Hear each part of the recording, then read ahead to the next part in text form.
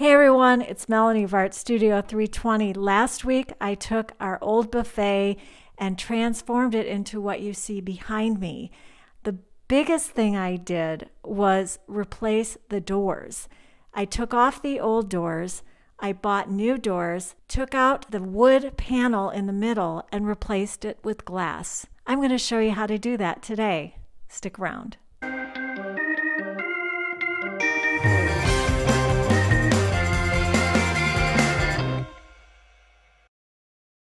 I had every intention of keeping these doors. I was going to refinish them and put them back on, but that's not how it worked out.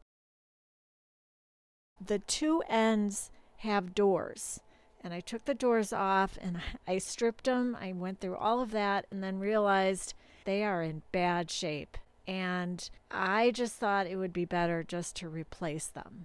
I got two doors at Menards. I needed to be able to take out the center panel in order to replace it with glass. This little notch tells me how far in this panel goes. To make sure if we're accurate, we're going to take a post-it note and push it in as far as it goes and then draw a line. And that will tell us how far we need to cut in to this panel in order to take the panel out. I just happened to have a piece of trim that measured perfectly. So we used that trim like a ruler and just traced it all the way around. Since I've never done this before, I asked Phil, my husband, to help me because he has done it before and he knows what he's doing. So he's going to be helping me today with this portion of this project.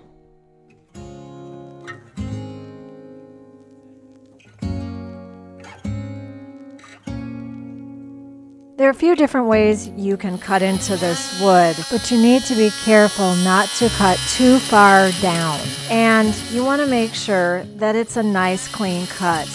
And my oscillating tool was not doing that very well. I tried a couple of times, but it was just too rough. It wasn't going in without slipping around. So we decided that Phil was going to use his circular saw, and he cut in a ways from the corner, which he can do because he's quite talented and he's been doing this his whole adult life. He was able to cut around the frame, and then I went back in with my oscillating tool and cut out all the corners and the parts that his saw missed. Now he was able to set his blade perfectly so it wasn't going to go too far in. I don't remember much about high school biology except for the fact that our teacher used to say a clean lab is a happy lab, and that's what I took away from my biology class. Hence the shop vac. Now after Phil finished with the circular saw, I needed to go back to the corners, as you can see, and use my oscillating tool until I could work down through that wood and not go too far. And I also used my screwdriver and a chisel to make sure that there wasn't any wood that was still clinging on to these pieces in order to get the panel to come out.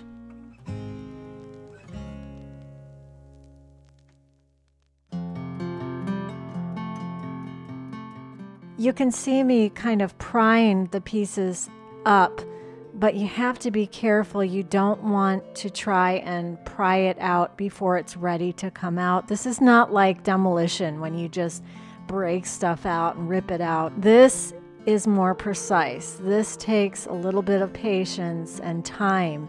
And I wanted to show you the whole process so you can understand that it does take time and patience, and you have to be careful not to tear into the wood because that glass is going to fit in where that panel is right now, and you don't want it to be loose.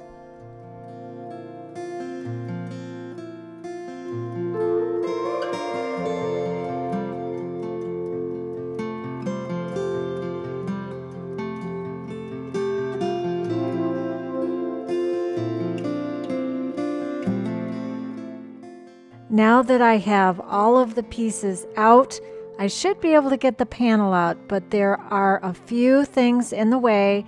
I need to clean up those edges so all of the wood is out of the way so the panel will easily come out, and that means the glass will easily set in there the way it should.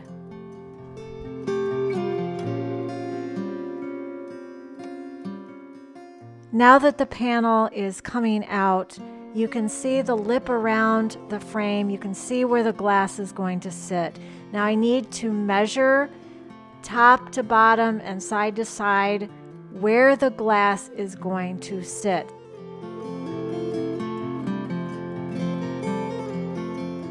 I measured the panel and I measured the space because I wanted to make sure I gave the exact measurements to the person that was cutting the glass for me.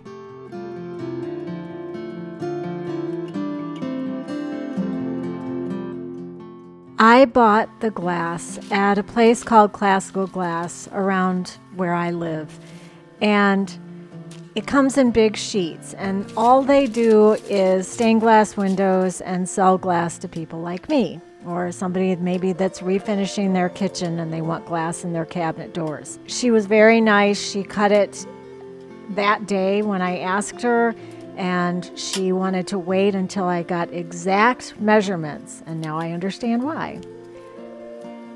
These are called glazing points, and they are used to hold the glass into place. They're very flimsy and they bend, and they're very hard to put into a harder wood. So I used my chisel to try and make a little hole for me to put the pointy end in first. You put that in, you put it straight in, and then the two arms on either side hold the glass in place. And there you have it. Now that I've stained and top coated my doors and put the glass in, I can now put the hardware on. You can put the hardware wherever you want, but you're gonna want to put it the same on both ends of your door. So I'm putting it 2 inches in on the bottom and the top, and that means I'm putting the bottom part of the hardware at the 2-inch mark and going up from there. Then I take my pencil and I mark the holes where they need to be. Now you want to make sure you get that hardware on the right side. You saw me turn that over because I realized it wasn't on the right side. What you can do is you can take your door over to the cabinet, wherever you're putting it, and then you put the hardware on and you can figure out how that hardware goes. This is a great little trick my husband taught me, so you never drill a hole farther than you need to. I'm measuring the screw on the drill bit, and then I put the tape on where that screw ends, so that I'm not drilling any farther than that little part of the screw that screws into the wood. This is a very thin piece of wood, and if I used a big drill bit and a bigger screw, I would have gone all the way through. So you have to kind of think about where that screw is going to go and put a piece of tape on there, and you will never drill through again. It's a great trick, and it's so helpful when you're working in small little pieces of wood. Take your time, measure twice, drill once.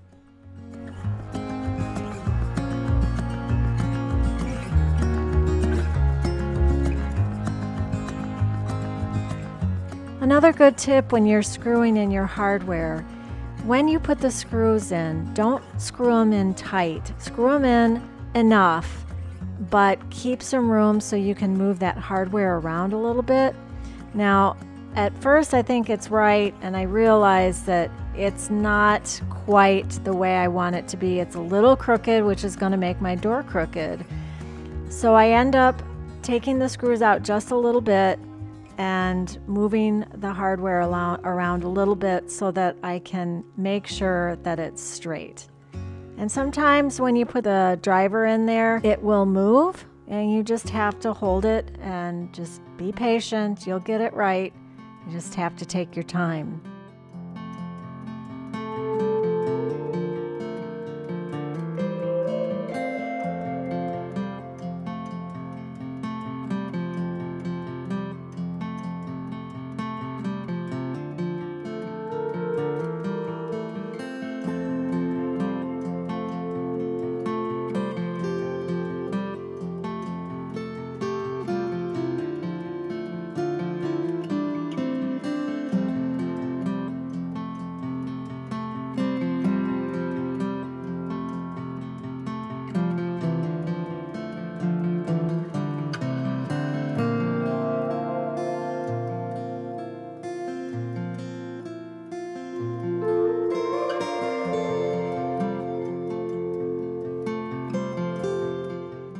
Now that the hardware is on, I can put the door on, but that takes a little bit of work. Patience.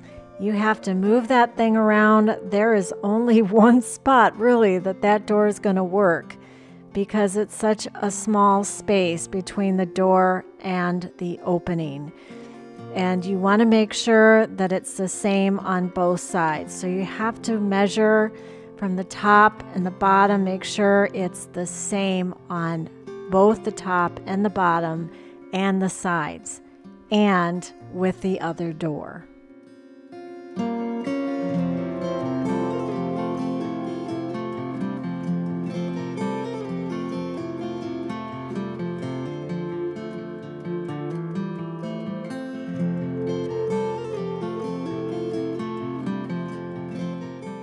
Now, once you've done those things, you can make your holes for your hardware. And you've got your hardware on the edge there. You make your holes just like you did before, but you make it on the cabinet. And then you can take your door off and drill your holes.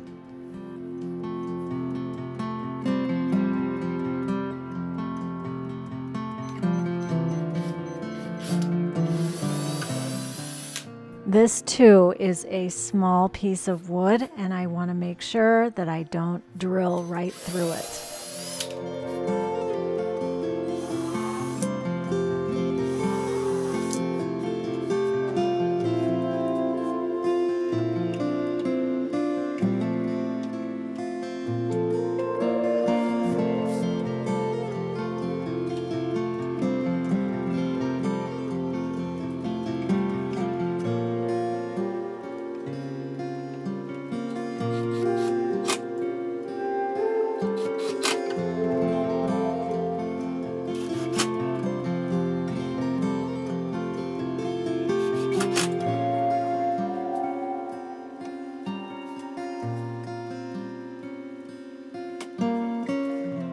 There's one thing left for me to show you, and that is the hardware that goes on the front. I chose a little MCM knob, and I want it to go center. So I'm measuring the center from top to bottom and from side to side. But that's a personal choice. You can really put it wherever you want. Now, when you're drilling like I am right here, you want to make sure that you keep your drill bit nice and straight. So I'm going slow in order to do that. I don't want to get it crooked and then my hardware would be crooked.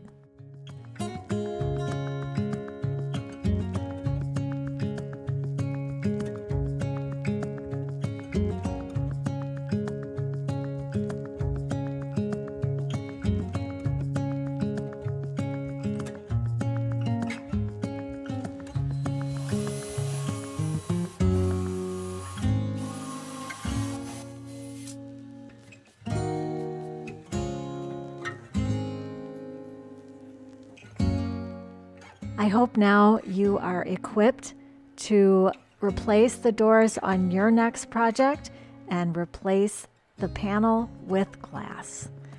Thanks for being here. Good luck on your next project, and I'll see you next time. You can do it.